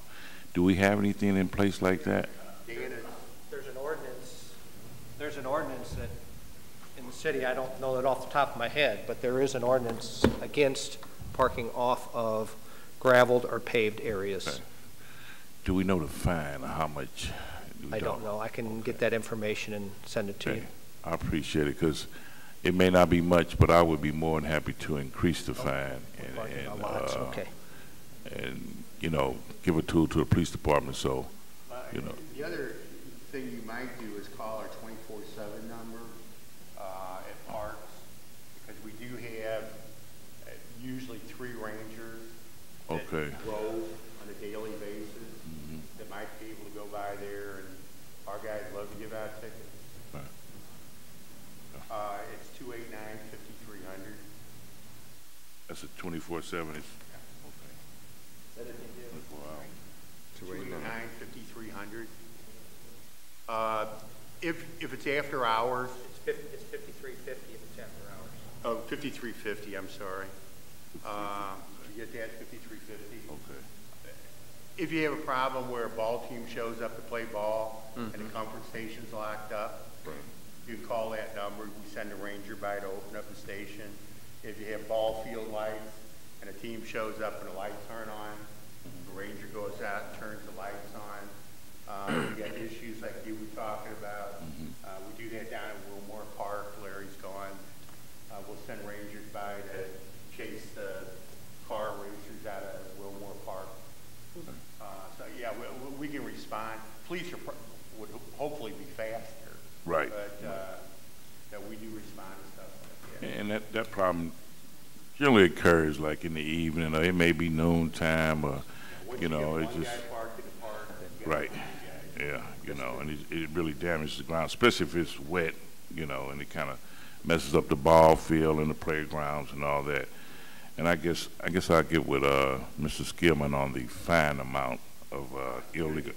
Okay. All right, that's all I had. Thank you. There was a question about the phone number again. What was your question? I was just saying, Gary, I was just wondering. 289. No, it's not that.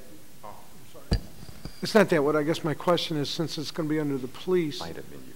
is that number going to change, or are they going to want us to go through the police? Yeah, you see, part of the ranger, this is why the liaison's important. There's certain things that the park rangers do for us that we need to ensure continue to be done. One of them is staffing of the 24/7 phone number, so that we will still staff that 24/7 location, which is in our maintenance yard out in Forest Park. So yeah, that number will still be good for rangers. Okay, and when I call the regular number anyway, it transfers over after hours anyway. Right. That's not going to change, I guess. Right. No. Just like when you call Forestry after hours for a tree down or storm work, that number transfers to parks with a 24/7 number. Alderwoman Cruzen had another question. Yes, ma'am. Gary or Greg, either way, how many vacant lots do you cut citywide, and how many houses? Well, let me say that.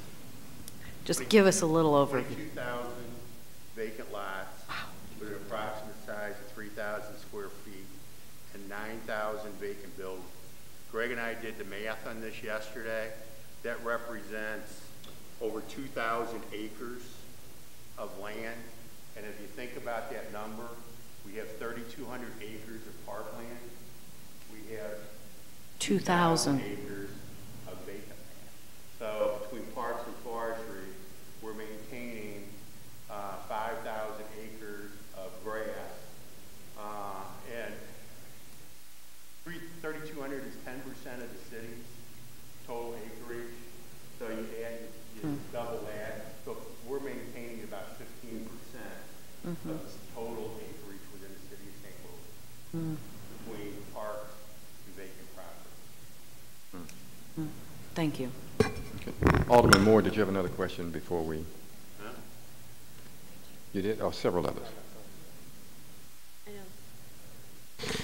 Gary, in my ward, there are 3,042 parcels that you have to maintain. That's between the lots and the empty buildings. On those lots, when the tractors come, are they required to get off the tractor and remove the trash before they cut it and have the trash scattered everywhere? Yes, they are. But the problem with always removing trash that's strewn about and thrown everywhere, if we're doing that before every cut, then we're going to be doing these things we're trying to do the best job we can. Yes, pick it up, they're responsible. But if we're picking up trash every rotation, we'll do about 3 to 4 rotations a year instead of 7. I mean, we didn't put the trash there, and it's such a major problem. So we just cut it? If it's very small paper and stuff, they're not going to stick that. But yeah, bigger stuff, we have to pick it up because we're going to hit it with the tractor and cause damage. You know, car batteries, we car can hoods. do the level of maintenance if you want, but I used to have the numbers, what it costs parks to cut an acre of grass versus forestry. Forestry's like, if you forget cost of garage and gas and insurance and legal fees, it's like 0.3 cents per square foot. If you were at 7, that included comptroller's cost and whatever. Is that about right? I think that sounds about right. I don't know specifically. Yeah, but our actual cost, if you take our budget divided by the acreage we maintain, it's like half of the cost that we charge, our actual cost. But, I mean, it costs more money to do a better job. Parks cost per acre is probably double what forestry is because they get out and pick the paper and they fine trim everything. Well, I know you guys didn't put it there, but when you cut it and it scatters everywhere, then it's more difficult to pick it up. And when you got over the over 1,900, possibly 3,000 lots that I have, it looks better uncut if you're going to just cut the trash in it. It looks better when, yes, sir.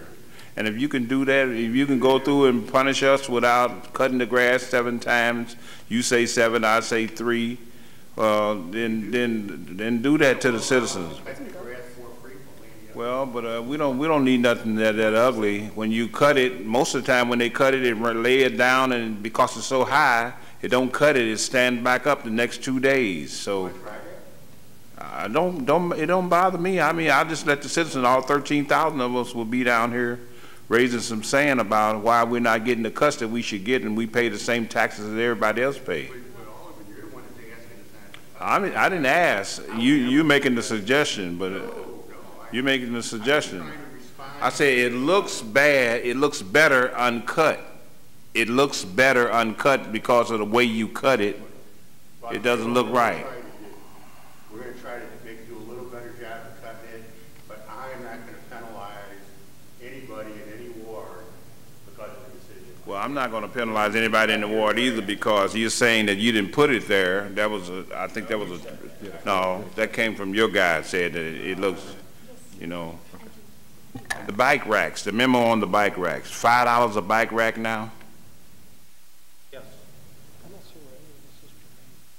Can we get that information to tell us why you raised it for $5 a bike rack on city events? Probably cost of delivery, Dan. Yes. What does streets charge? Streets charge. Yeah. Okay. Completed. Alderman Florida. Yeah, Gary, I wanted to revisit a comment that you just made that I think could be quite impactful. What I heard you say was that the 1.6 million in the general fund money that goes to neighborhood parks. 1.2 of the 1.6. Okay, 1.2 of the 1.6 is general fund that's diverted to neighborhood parks. All general fund, right. Only 1.2 go to parks. Right. 400 goes to revenue. Our biggest issue is with capital, we can't deliver additional services off the capital.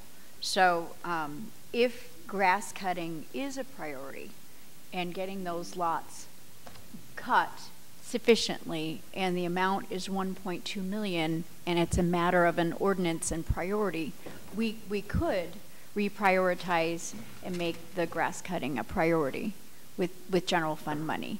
And so I just wanted to thank you for bringing that to our attention, that that's completely doable. I did that by mistake, by the way. Did you? I didn't do that intentionally. Okay, thank you. But thank you. Thank you. You had a question here? Yeah, I just had one. In terms of illegal dumping pickup, what is the process on that? Because I was told that that if I ran out there and took a picture of it and sent it in, that'll make it get picked up faster, but that seems not to be the case. In terms of illegal dumping, obviously they were reported to Citizen Service Bureau and the Trash Task Force with Sergeant Hasty. We work with him every single day. We take a look at it. There's times where he wants us to leave it alone to check for evidence that may be in there. As soon as we get the green light from him, we remove it and there's no charge.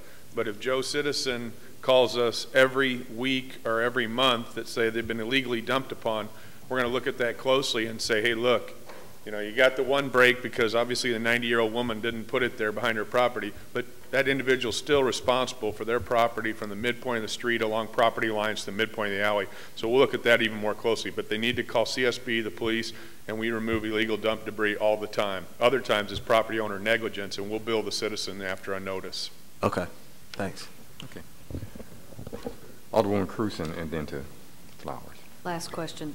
Of the 22,000 vacant lots and 9,000 vacant buildings that you cut, how many are owned by LRA? I think last check when we started our grass cutting in April, I think it was probably 35 to 40%, right around 40% LRA, majority private. And how much does LRA transfer to you for the cutting? Well, that's an annual question. The answer to that question is, I've looked at the budget. There's been times when they've given us $225,000. There are other times when it's been sporadic, obviously, and they have not. I don't know where the 225 came from, but I want to stress and emphasize every year the 225 is not extra money. It's included in our seasonal grass cutting employees budget, so it's not extra. So they don't increase your budget. Never. They replace funds that you already had with the LRA money. That's correct. It's included, not increased. So it's part of what we need. It's not extra, which is what we really need. Right. I hear you. Thank you. Alderman Flowers. Mr. Chairman, I just want to say I just love me some forestry. Maybe you need to put a sweetness on that, but I have gotten at everything. When we had this storm April 28th, I mean, the response was immediate. When I thought the Parks Department was cutting Riverview, it was forestry out there cutting trees. And everything I've asked, even outside of what they should be doing, they have always done for me. So I want to thank you for that. But I please encourage the committee to add that 100,000 to keep it going, because if you have 1,900 lots, then I probably have 1,300, and that's one of my biggest complaints is grass. But if you're going to pick the trash out and it means you're going to slow down, don't do it. Just cut it up, we'll sweep it up. I'm okay with that. I want to know, what is the policy for backyards, though, of vacant properties?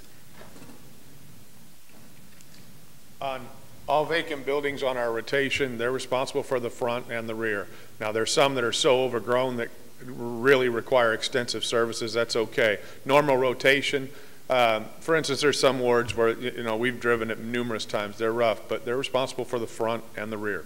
Do we still spray the rear yard? We do. This was pretty much a wash this year. Gary's referring to spraying Roundup and pre-emergence in the rear of LRA buildings only, in the rear. Okay. Most aldermen don't want any spraying in the front. It makes it look burn up and bad. But we do spray, but with all the rain and the cold season, it was pretty much a wash this year. But we spray them to expedite our frequency, but we're not adept and perfect at that. That's only LRA buildings? That's correct. And we don't, because if you spray privates and it could drift in the wind, what have you, it causes us major problems with owners. Easements. I always get questions about easements, and I know easements are public right-of-ways. They don't belong to the city, and they basically become forced on their own, because I always say the city doesn't plant trees in alleys or easements. They were weeds at one time. They became trees. What do you generally say to people when they ask for their easement or to be cleared? I mean, I know you can't get back there in some cases, and I know you've helped me out in some cases, right. But what do you generally say to a resident? Well, it's their responsibility, and it's private. Private abuts private, and it's their responsibility. Now, we have had some community efforts. We've had some effort. I just spoke to a woman about Garrishy yesterday, actually 6,000 block. But yes, they're responsible for it. Now, we have had some community efforts where we've gone in there and done some nice things. I believe in Alderman Carter's where we did that somewhere as a one-timer, and then they maintained it from there on out. Okay. But what happens is it's usually 10 people in an alley. One property owner is very vigilant and cuts it. The other 9 don't, and that person gets frustrated. But he knows it's his responsibility. Right. I tell people, you know, you could even fence it in as long as you let the utility workers get in, but you can maintain it. It's not a problem. Finally, Ameren UE has responded to the storm, and they're coming out and meeting with me next week to talk about cutting those trees and the easements. I know they cut around the wires, but in this case, in the magnitude of the lightning strikes, it didn't do any good because those lines just came down. So hopefully they'll be working with me, and I won't need you to do anything, and they will get it done for those residents. That's all I have for you. Thank you. Well, I wanted to just say thanks for your kind words. I'll relay them. I was standing there. They were doing all the work. I got something for you. I got a surprise up my sleeve. It's coming. Oh, good. And Dan, I want to thank you also for the fountain. The fountain is done. I know it was lit up last weekend, but the way the circle looks right now, and I know the water department is working, we need to get that together. So hopefully in a couple of months we can actually have the ceremony with the dedication of the 2 people I'm honoring inside that circle. And my question is, can we use our park improvement funds? I know that's not a park, but can we use that for that particular circle? If I can't afford the fencing, can I use that as a park project? Well, one thing that you can access, if you remember in the bond issue we passed for Niebruegge Park, there was a $750,000 set aside for trees and landscaping in the right-of-way, which I think boils down to about $37,000. Whatever 750,000 divided by 28 is, I think it's $37,000. Okay. That could be used for tree planting or landscape improvements in the right-of-way. Okay, good, because that was saving money. I've nixed the fencing around the fountain, and I'm going to try next year to just do the entire circle and just save up for that. But, you know, we got to get the choices for the residents. They want the choices of the planting so we can get started and get going. And Operation Brightside is going to work with us and doing some planting as far as giving us flowers. So I just want to thank you very much. Thank you. Alderman Vaccaro. Just one more thing just to clarify. I know we keep saying 100, but isn't it, it's 100 plus with the trucks and everything, it's 200 plus the one position, right? 100,000, this is forestry. Right. 100,000 into 112, 50,000 in the fuel account, and 20,000 in the equipment rental account. And you're going to send us? Yes. Okay. I just wanted to clarify it. So it's 200 out one. Roughly. Okay, thank you. You're going to send. I'll send it to the chairman. Thank you. Mm-hmm. And we'll send it to the, that's fine. Okay. Were there other questions from members of the committee? Any other, all the people who are here who have a question? If not, I believe that, thank you. Thank you. Okay then. And that completes our agenda for today. Our next meeting